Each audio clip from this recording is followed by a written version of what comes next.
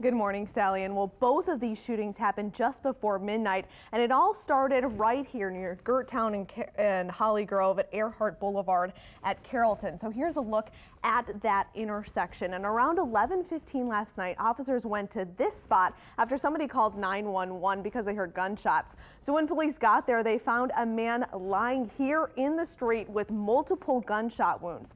Now, he was still alive, so EMS took the victim to the hospital, but he died there from those gunshot wounds. So then 20 minutes later, across town near UMC right here at North Johnson Street and Beanville Street, here's a look at that intersection, there was another shooting. Now this time police found a 20-year-old man dead in the back of a black Honda Civic. He also had multiple gunshot wounds. And then a little bit after that, a man went to a local hospital with non-life-threatening gunshot wounds. Now he was 26 years old. So in just 20 minutes, there were three people that were shot, 2 of them killed overnight. So here was the one at Earhart Boulevard, and then here's the one at North Johnson Street.